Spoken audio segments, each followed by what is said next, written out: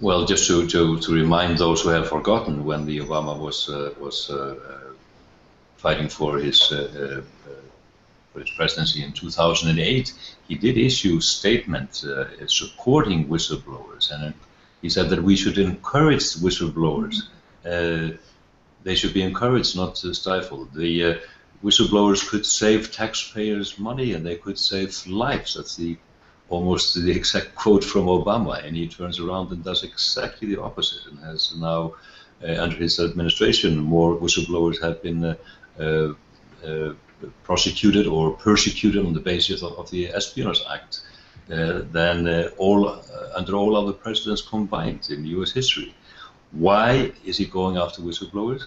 The reason is that it's attempted to cover up wrongdoing, and what we of course have seen in recent years is the possibility to get out information through mechanisms such as Wikileaks, and it's a frantic reaction to that reality. They are trying whatever is possible to try to stop this, to stop the people from knowing the truth. And that is of course extremely worrisome, but it's not going to work. I am convinced this is an attempt that will fail.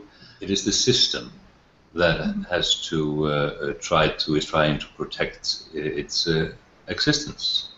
So therefore we see no difference between Obama and or the Bush administration earlier. There is no difference there. That has become blatantly obvious.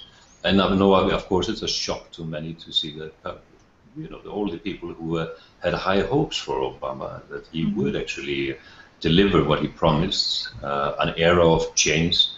But what we have seen basically is a man that is possibly the biggest hypocrite that has been in the White House, because he promised so much and he has broken those promises.